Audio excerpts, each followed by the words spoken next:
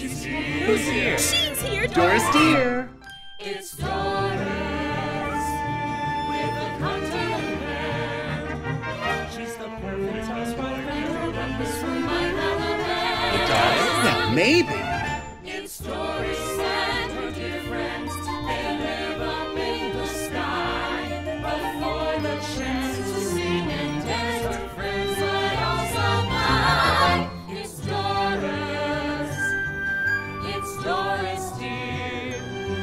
She's that girl on the street. She'll show up with a sweet. You'll adore when she knocks on your door. 'Cause her fun, it's Doris Dear's House.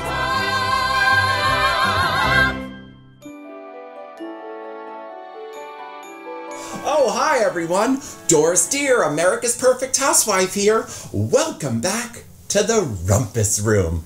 Now, I've just been going through some of my old Broadway record albums, and boy, the Rumpus Room was always rocking with these albums when Taffy and Duke had friends over.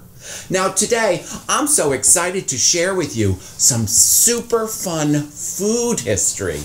You know, growing up on Staten Island with my parents, Taffy and Duke, and my sister Nancy, well, that was a barrel of fun. Taffy and Duke really enjoyed life and lived it out loud. Just like me. Let me tell you, that Rumpus Room was swinging all night on a Saturday evening. All their friends would come over, all dressed up, and my sister Nancy and I would sneak down the stairs and listen to all the giggling and the laughing and the tinkling of the eyes as the Manhattans and Whiskey Sours were poured, and as they listened to those Broadway record albums. Now, Mom and Dad loved going into the city to see shows and go out to eat, and, well, they were both amazing cooks. They loved discovering new dishes in restaurants and then recreating their versions at home. Now, Taffy often said that the way to a man's heart was through his stomach. And let me tell you, Duke loved to eat. I mean, everything from Jell-O molds to grand buffets, the Rumpus Room always had good food around, and of course, there was always a relish tray. But boy, she really loved discovering new food. Later in life, my sister would do the same thing. And let me tell you something, Nancy loved her crock pot. Now, we must remember that back then, well, there weren't all these different ethnic foods on every corner. I mean, even in Italian restaurants were exotic in the 60s. But Taffy and Duke loved bringing us into the city to enjoy all those wonderful meals and all those fancy eating establishments. Now, when we got home, well, of course, Mother would start looking for the dishes so she could recreate them. And of course, she went to her Bible, The Better Homes and Gardens, Famous Foods from Famous Places. Now, one of my favorites, of course, was when we went to the top of the fair at the 1964-65 World's Fair. There it is. Oh, it was so marvy, wasn't it? That fair was full of wonder, dreams of the future. Who knew the future would be like 2020 looks like? Now listen, the top of the fair was absolutely glorious. Look at that. Glass enclosed, suspended high above the fair where you could actually see the New York City skyline. And oh, how I marveled being there. And the chef was Charles Peppinakis, who apparently was very famous for his chocolate three-way. Now, let me tell you, I'm not sure if Taffy had any three-ways in her kitchen, but, well, one never knows. Now, in the book, Chef Peppinakis shares his classic take on sauerbraten. Well, we actually had that when we ate there, and I just thought it was so fancy eating something from another country like that. Now, of course, I thought we were getting something like sauerkraut. Who knew it was meat and the national dish of Germany, no less? And, by the way, it came with something called ginger snap gravy. Talk about exotic. I remember how good it smelled. And well, this was a classic example of my sister Nancy's cooking. She took this recipe, added a little booze to it, popped it in the crock pot, and voila! A feast for her family. So good. Oh boy. Now remember, all these recipes and tips will be on my website at www.dorisdear.com/Gurl, Gurl-talk. Oh, who could that be?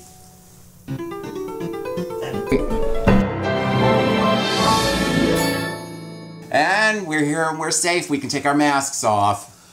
Yes, we're COVID safe here at Doris Dear's Girl Talk. You see, we had our, temperature check. We did our COVID rapid test. Yes. Right, and mass. Yes. But now we're safe. Aaron Kimmel, welcome to Doris Dear's Girl Talk. Thank you for having me. Having you, yes. Aaron is actually my neighbor. We are very lucky that we live in an artist building here in New York that is just completely full of artists, which is really fantastic that we have this opportunity, right? I mean, Yeah. I mean, we have a rehearsal room, and it's kind of social, and we have the best hallway here because we have an amazing jazz musician, actors, a model, a touring, another musician. She tours all around, and a Broadway actress and singer dancer, and I mean, it's really amazing. We're very, very lucky. Yeah. So, well, I think cheers for being lucky today. We're drinking a Doris Dear Grapefruit Margherita. Perfect. Cheers, my friend. Cheers. Let's see how this is. Yeah, that's Excellent. day drinking. Always good, right? Always good. So, Aaron, now I actually met your mom. Your mom came in and hung out for a little while. You're from Pennsylvania? I am. What part of Originally, Pennsylvania? I'm from a town called Hollidaysburg, which is the only thing they're really known for is the home of the Slinky. Well, I enjoy a Slinky, but they're also known for Aaron. Now that you're this famous musician. Rhode Island's famous for you, yeah. Yes. Yeah, exactly. A Slinky, I would have had a Slinky on set. Come on, I loved a Slinky. I remember as a kid I would put it on the stairs in the Rumpus Room, and I was fascinated how that would work. How does that work? It's just a spring ray, but how does it work? Yes. Oh my God, Doris. So you went to Julliard. I did. So, I mean, I'm always fascinated by people who go to, like, Julliard and the big conservatories, because those are, like, the best of the best. Right. So, tell me what that was like. I mean, first of all, you come from a musical family, which I didn't know. Your mom was taught music, and your dad had a band? My mother's actually not musical at all, but she's the first to say that. Oh. All love to my mother. No, it's mostly from my father. My father was a drummer. They were both school teachers by day.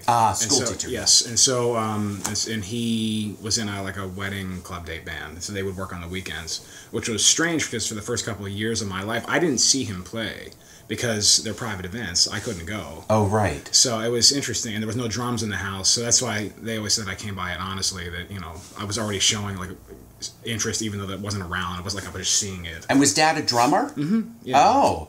Yeah. And then you're a drummer. So we have a picture, I think, 5 years old, the first time you did a public appearance? That's my first public performance. Yeah, so it was his gig, and I was just there, and I think it was the woman who was promoting the event or something. At the sound check, my big reward was he'd let me sit down and kind of, and so she saw that. So I guess halfway through the concert, she came up to announce the sponsors or something, and she said, can that little kid come back? So I came back. I played something like Night Train or Sing Sing Sing or something. Yeah, something.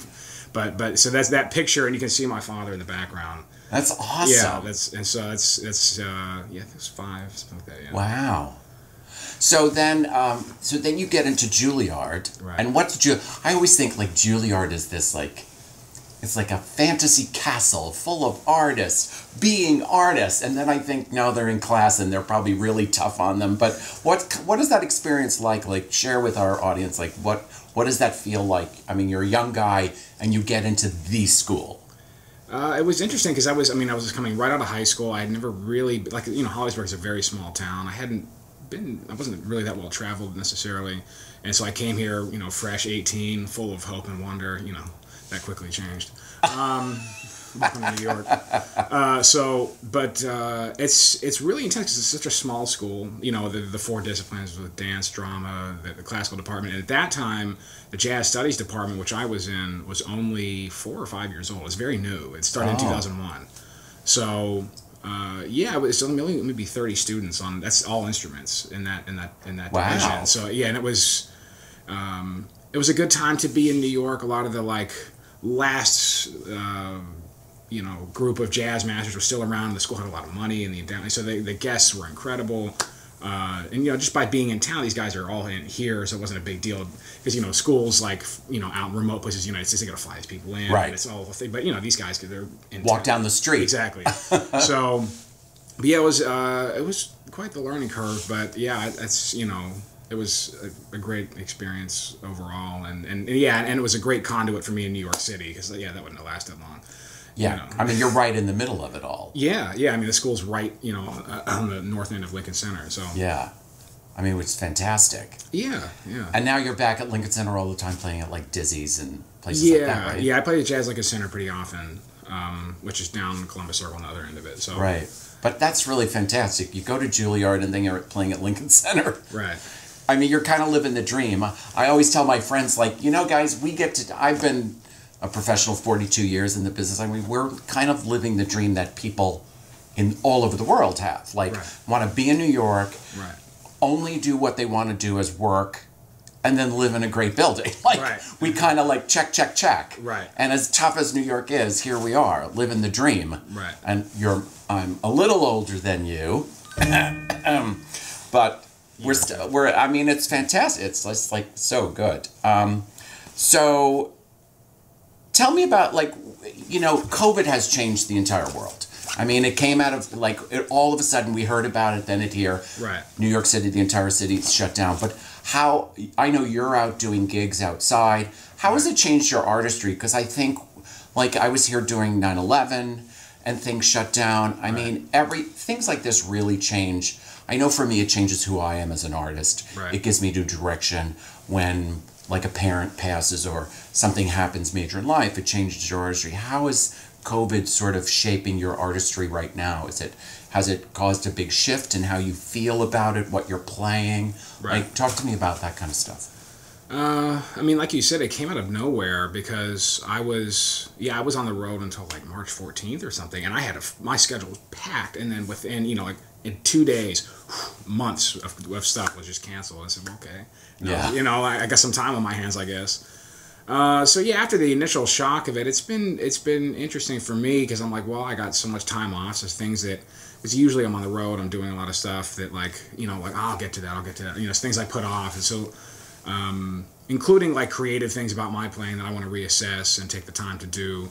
So it's been, like I said, after it took me a minute to find the positive, but it's been cool. And now, in the past maybe 2 months, thankfully the weather's been conducive. There's been like a lot of outdoor stuff popping up, which isn't usually the case here. Right. In the summer, because unfortunately, I mean nothing. I mean all the clubs, all the inside stuff is on ice for a while. But it's been interesting. It's been funny too, seeing the guys who were always busy and always like the most in-demand guys. They're now playing these gigs. It's like it's funny. It's everyone's kind of like been equalized on a certain level because everyone's at home. Everyone's It doesn't matter who you are. Yeah. You're all going to sit outside that restaurant and play. Exactly. Like you're all the same at this point. So yeah, it's been humbling.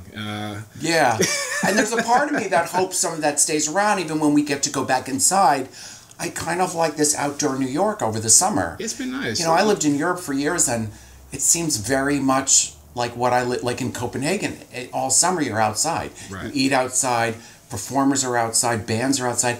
There's a part of that I like that I hope we find that we can bring it back every year. Right. Because there's something about that I like, and it seems it sort of levels that playing field a little, which is kind of nice for us sometimes, that we all sort of come to the same level. You get to sit in with guys who you normally maybe would not be able to because they're at some fancy club that you're not like invited in. Right. Now you mentioned that you were on tour. Well, who were you touring with? I'm a member of the Benny Green Trio. That's what I've been doing for a few years, and then also play with another pianist, Aaron Kimmel, and this younger singer, Veronica Swift. Those are people I work with the most right now. But it's it's drums for hire, and it's New York City, so anytime, anywhere. So it's like it's always and that's completely by design. I like that. I've always wanted that. I like the variety. I don't. The thought of having to do the same 9 to 5 or something, I just like. You mean you don't want to play in a Broadway pit 8 shows a week? Come on. I have subbed on Broadway. Oh, really? What shows have you done? I did this show After Midnight, which was. Oh, yeah. I had one of my bass players, Tom. I think, was in After Midnight. Oh, maybe. Tom Hubbard? Yeah, was Tom Hubbard in that, I think? I can't remember. He might have been one of the other subs. So, Yeah. I didn't... People sub in all those shows. all over but the place. yeah. It's interesting being in a pit, and Yeah. full-time job is Right. like 8 shows a week. Even as an actor, it's a lot. Right. It's a lot. It's really... But I like the variety, too. I mean, I love hiring drummers in, and I have to hire you in to do a Doris Dear show. Anytime. I mean, you heard it here. Anytime. It's documented. At a good price. Oh, of course. Yeah. Well, cheers to that. Cheers, Aaron. Cheers. Thank you Thank so you. much for coming by. Doris Dear's Girl Talk. My pleasure. It's fantastic.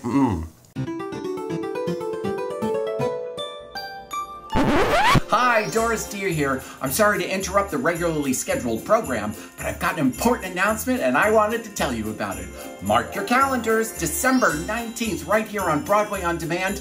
I'll be streaming from the Triad Theater right here in New York City, the Doris Dear Christmas Special. So come on in and meet some of my friends, hear some great holiday music, and we'll be telling stories of Christmas past and present. So check back here on Broadway On Demand for all the information and tickets. I'll see you then, and back to the program. Bye! Oh, hi! Welcome to the Bar Cart, the place where we make the cocktails that we drink here in the Rumpus Room. Now, on today's show, we enjoyed a refreshing favorite, the Margherita. Now, the Margherita is related to a popular Mexican and American drink called the Daisy. And Margarita is Spanish for daisy. Simple, right? It's remade with tequila instead of brandy. Now, it became popular during the Prohibition time as people drifted over the border to go find alcohol. We always find alcohol. Now, as I always look into my cocktail Bible, the one and only Esquire drink book, well, lo and behold, the first known publication of a margarita recipe was in the December 1953 issue of Esquire, with a recipe calling for an ounce of tequila, a dash of triple sec, and the juice of half of a lime or lemon. Well, now as always, I like creating my own version of the drink. I love it, and I created a special version just for you, the Doris Dear Grapefruit Margherita. Now this is a really refreshing take on a classic, so let's get on with it. Now, we're gonna pour into our shaker filled with ice 5 ounces of red grapefruit juice. I love grapefruit juice, don't you? 4 ounces of white tequila. White tequila!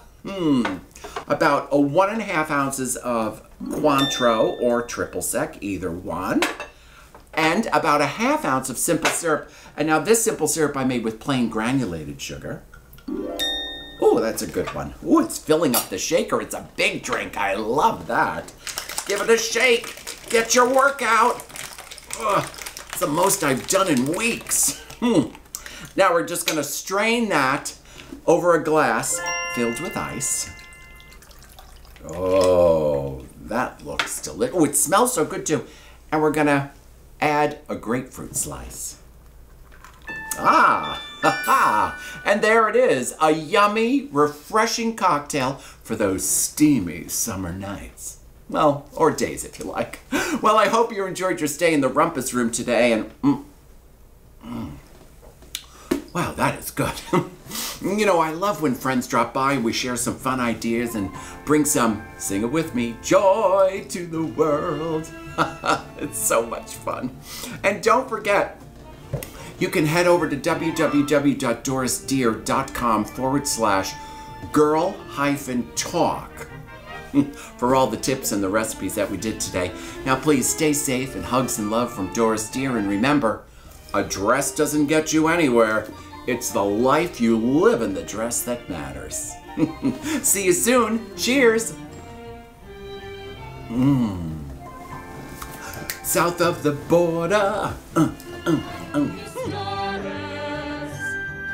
It's Doris Dear. She's that girl on the street. She'll show up with a sweet little Doris.